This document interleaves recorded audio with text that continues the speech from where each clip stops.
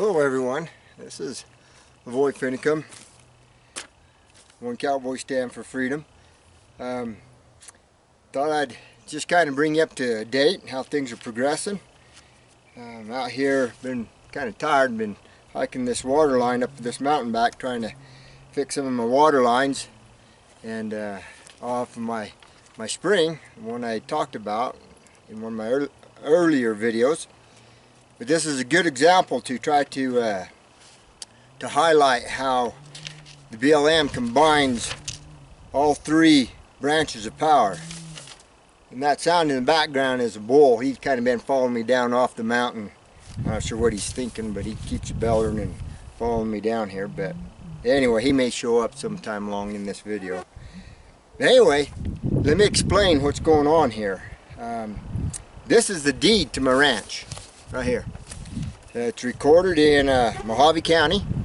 That's the county which my ranch is in, here in Arizona. And here is the description of my spring, along with my other assets and description of my ranch. I have half interest in Coyote Springs and Pipeline, period. So I have half interest in that spring. That spring flows about 500 gallons a day, goes into a 100,000 gallon tank. And so in a year's time, there's roughly about 200,000 gallons that flows out of there. So I have 100,000 gallons of water that I have purchased, that I own off that spring a year. Well, here you go. Here's a letter. Again, they claim to have exclusive legislative ability and power whatsoever. That means that they can write and create laws and back it up and by the rangers or take us into their court. Now remember, I don't recognize them. I don't recognize their right to own and control it, but here they have a letter sent. It says, as discussed, the two-weep little tuck-up little two-weep holds half interest in White Springs. Now that's correct. Water during the permitted season of use from October 16th to May 15th, 7 months. After this time, the entire flow will be allocated to the two-weep allotment, which is theirs. Let me explain that.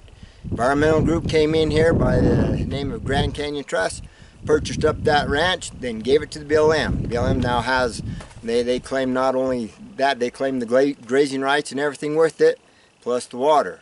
So now I have a deed for half that water. They're now sending me a letter saying, no, you don't have half the water. You only have a quarter of the water, a little more than a quarter of water. You have the water for 7 months and that's it, which is close to a 50% reduction. That means I only have 58,000 gallons that I can use for my cows in the year. My water lines go to my different pastures, and I have reservoirs and holding areas for my water that I'm going to flow in, half that water, 100,000 gallons a year. I own half that water 12 months out of the year. But they send a letter here and let me know that now that they are taking almost another 25% of it. And they say it's theirs, just with a letter. But I'm not losing any sleep. I use it, and I'll run it where I need to run it. I see they're turning my line off. I'm down here hiking this mountain, fixing water lines and stuff. I'm tired to hike this whole dang mountain and back and get up there and try to find the leaks and get up there where I turn the water on. They turned it off. They turned it off. I've got to be careful. I'm only assuming it's them. They run a particular tread on their trucks, which are pretty notable, and they know where the valves are. And so I'm assuming that tread is like the treads they run, and they went over to the valve and they turned it off. Well, we could have a little problem there, but just letting you know, this is where it's going.